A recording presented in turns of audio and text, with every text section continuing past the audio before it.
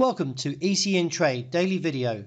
Before we begin, it should be noted that any advice is of a general nature only and that your personal circumstances have not been taken into consideration. Hello everyone, my name is Rob Clayton and thank you for joining me. The Australian dollar continues to impress as the bullish pattern extends on since breaking the 60-day simple moving average and now has the level in sight around 68 cents as its rival, the dollar index, which measures the greenback strength against a basket of six major currencies, tumbles further from 102.40 to 101.80. With limited data this week, current momentum may persist, showing impressive recovery from earlier month losses as the US economic concerns ease. However, Fed Chairman Jerome Powell could disrupt this trend as investors focus on the Jackson Hole Economic Symposium this week on Friday and on Saturday. With the upside expectations seen towards 67.45 to 68 cents, the market is expected to be limited with any pullback, with the support seen at 66.70.80. Turning to the euro dollar, it began very strong at the start of the week and the market is expected to push on higher as the dollar index drops to 101.80. As mentioned, limited data this week will keep all eyes on the US Fed Chairman Jerome Powell's Friday speech at the Jackson Hole Economic Symposium.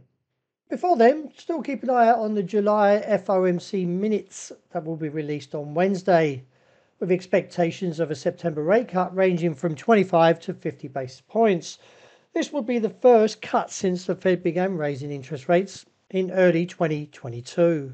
The main question, though, is whether the economic needs easing or a deeper cut, especially after the weak US hiring report raised concerns about rates being too high for too long.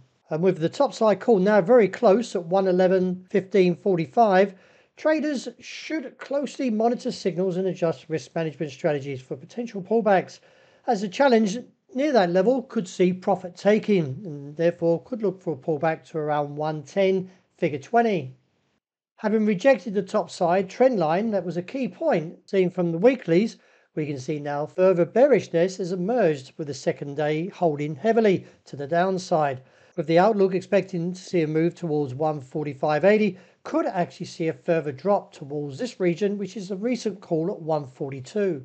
Any upside attempts should be limited. Turning to the British pound, the market still displays a stellar performance and now looks towards its key level seen at 130. It may extend on to the broader call at 131, with any pullback likely to be limited with the support seen at 128.80.85. Turning to commodities, spot gold's challenge towards the top side still holds around 2,500 and still potentially much talk of a further rally that could see a rise onto $3,000 as a target.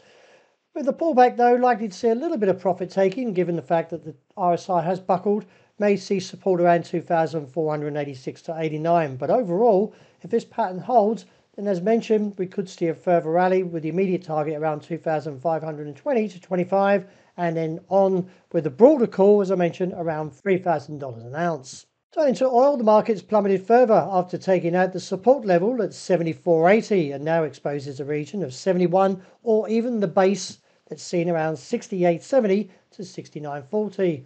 As the decline deepens, any upside attempt would need to clear the level around 74.20.40 to reinstate the upside back to $76 to $78 a barrel.